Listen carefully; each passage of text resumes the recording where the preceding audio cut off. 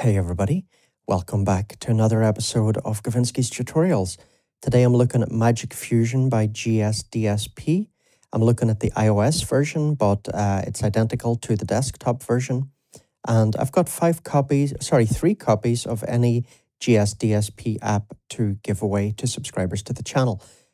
Details of how to win are in the pinned comment at the top of the YouTube comments section.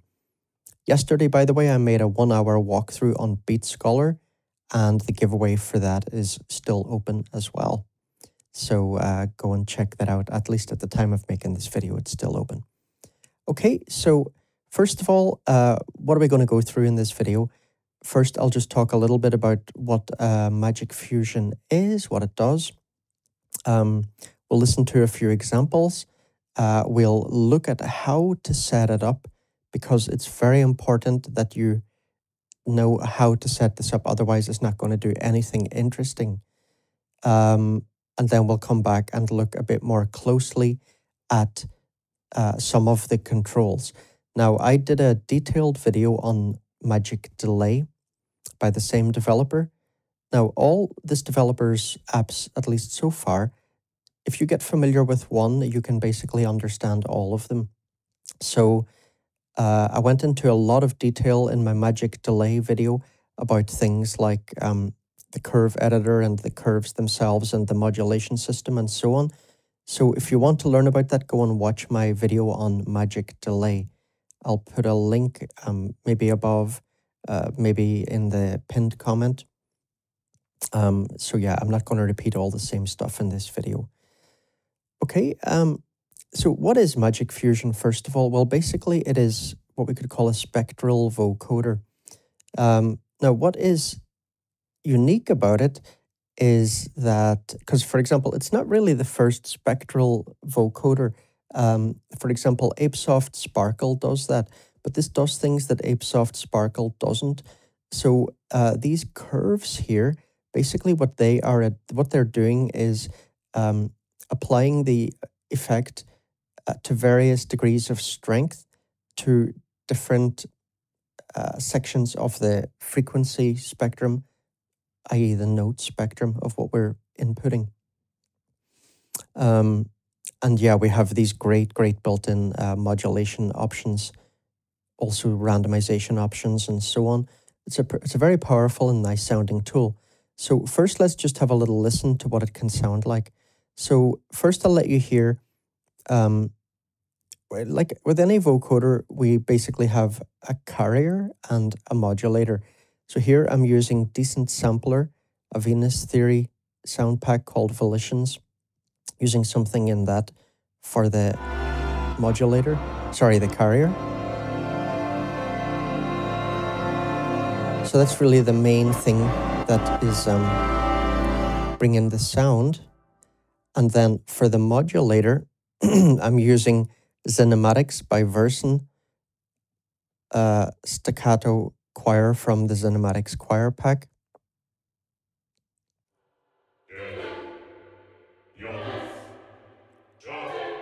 And that's what that sounds like. And I'm using Chord Jam, by the way, to play both of those. And you may have noticed Chord Jam had an update recently, bringing in an MP bend capability. And if you listen to that Decent Sampler, you can hear the way that's bending there between chords, and that's using MPE to do that. It's really cool. So now let's listen to an example of this Zinematics choir over here that we just listened to, modulating this. Now, you don't need to set it up with a send bus and stuff like that. It's just the way I've done it.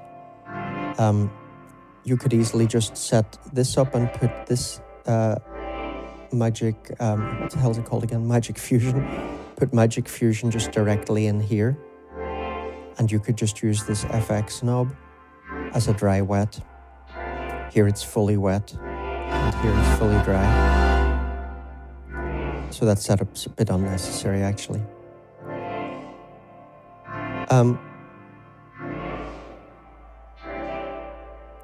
So let's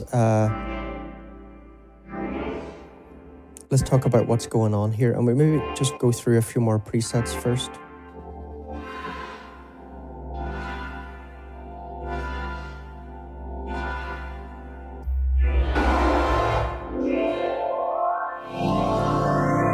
Now, of course, we don't have to keep the volume down on this.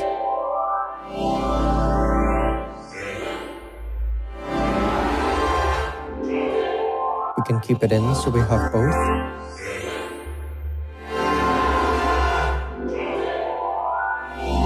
And then we can bring in a bit of dry signal of the carrier if we want.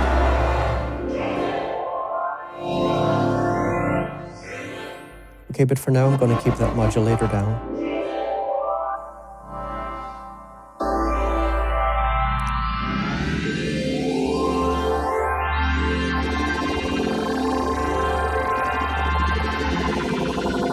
So here the LFO is playing with these curves.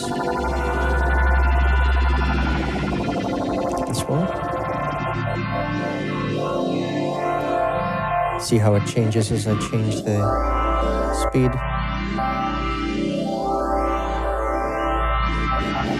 And we can also just do it in hertz rather than synced. So let me pause this for a second and go over some things in the interface. Like I said, I'm not going to go into detail. But if we go to the default preset, now, we've got no modulation or anything going on here, so it's not all that interesting. But just to point out, if I try and drag this, it won't drag. I need to choose a curve first and then drag it. So this is basically completely dry, and this is completely wet.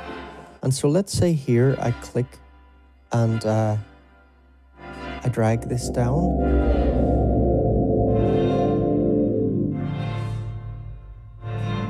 So now we can basically do a kind of sweep.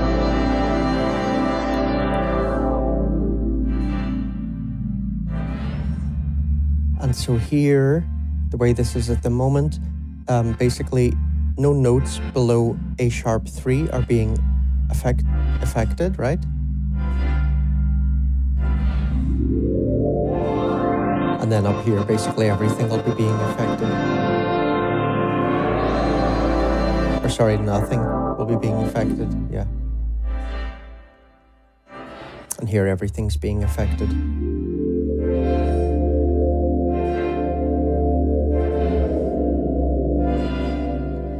Now, we can use this to invert this. Now here we can play with the stereo. And so here we can shift it left and right. And here we can skew it.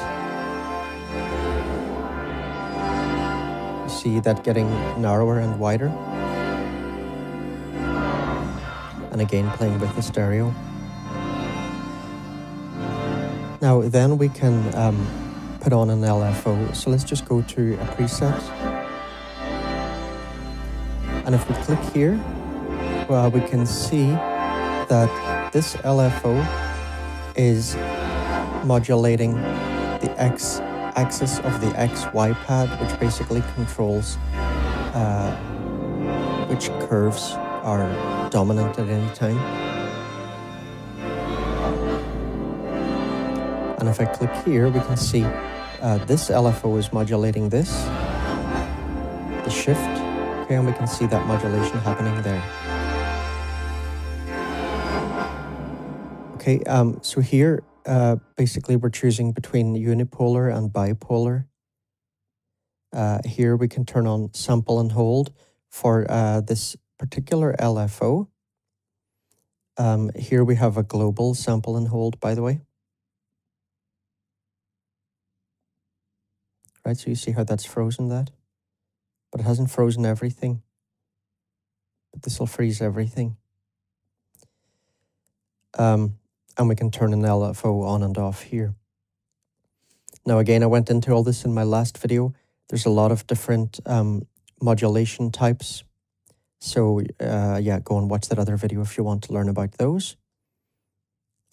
Also, when you choose something over here, you'll also get some options sometimes.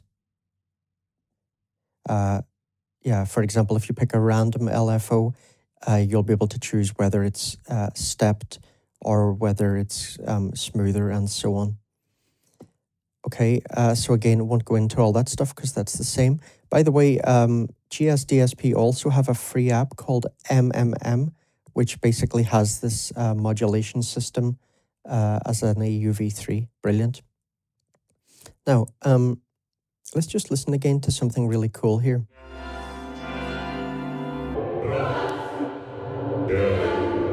So here we can basically reverse what is the carrier and what is the modulator.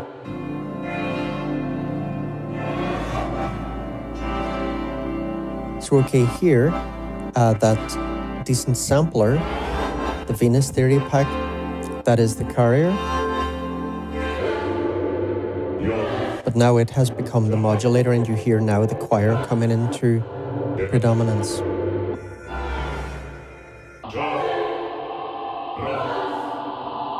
That can be pretty interesting.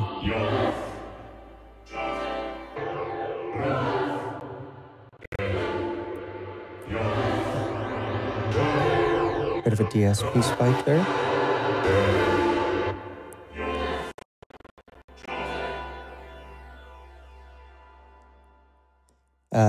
Yeah, I guess this is also quite heavy on DSP, and I have some things like FabFilter, this Cliff Grand Grand Finale.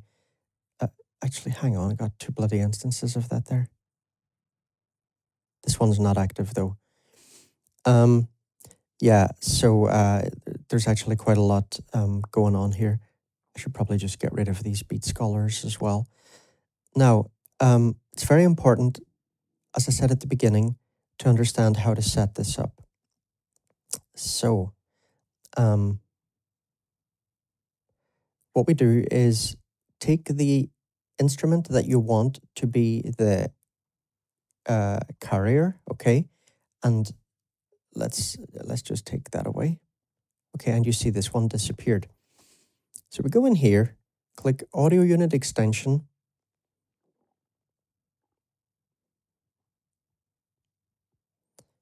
click Magic Fusion, okay, and then we go over to the modulator, we click and choose Multibus Audio Unit Instances, and then here I choose Magic Fusion.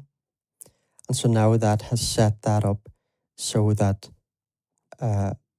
when it's like this, as we discussed earlier, then this is the carrier and this one over here is for the modulator. Okay, so very important to do that.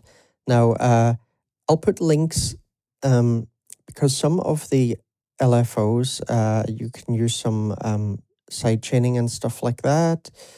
I'll put links, for example, GS DSP did a video on using this in Logic, so how to sidechain it in Logic.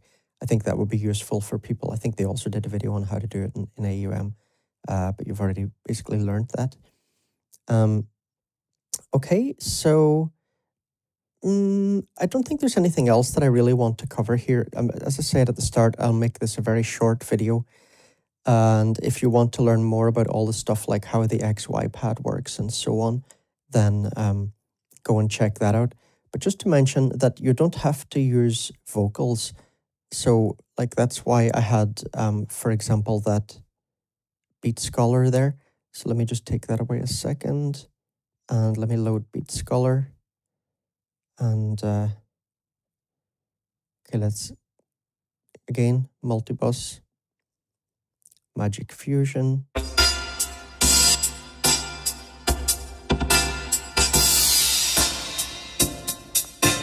Right, so now we're using these drums basically to gate things. But yeah, really, wow, this is cranking the DSP hard. As I say, though, I do have some really heavy-duty plugins going on in this session. So everyone, I hope you enjoyed this. Do please give it a thumbs up and so on. Write a comment or whatever if you did. Enter the giveaway if you're on time. Don't forget that my giveaway for Beat Scholar is also still open. And I'll see you in the next video. Take it easy.